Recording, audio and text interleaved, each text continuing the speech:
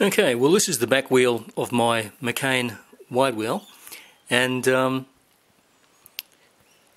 because it has an internally geared hubbed motor, people forget about the internally geared. The hub is actually spinning inside some planetary gears which spin and turn the gear around the outside of the hub. It actually has quite an amount of friction, and I'm not sure if you can hear the sound of it turning. Let me just bring the camera really close so it'll be out of focus, but so that friction is present pretty much all the time, even if the motor's going. So even though you might not think that there is any friction being applied because the motor is driving itself, there's internal friction. Now let's compare that to the front wheel,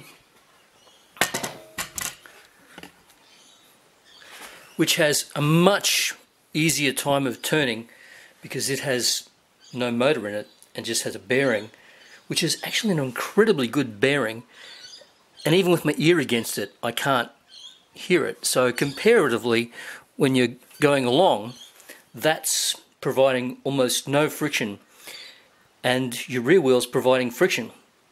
So this leads me to wonder if the dual motor version, even though it's got about 50% more battery capacity than the single motor version, actually may not get as good a range as the single motor version, simply because there's just so little friction. Oh, and by the way, you see how that's sort of like spinning and coming back on itself?